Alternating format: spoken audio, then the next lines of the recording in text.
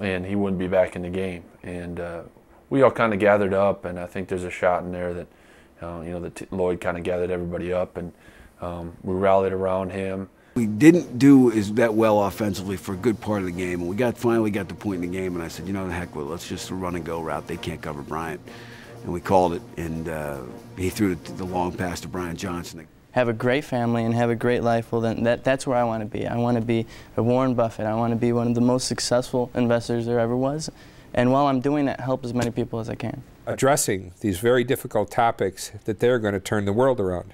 And we believe that they will, and they can. With Minnesota and Wisconsin, it's the longest running rivalry in college football. Paul Bunyan's axe. I mean, everybody wants to get a hold of that axe and go chop down the goalpost. It has a lot of flavor in both states, and the fact that the 2003 game had a lot on the line for both teams just made the game even more significant.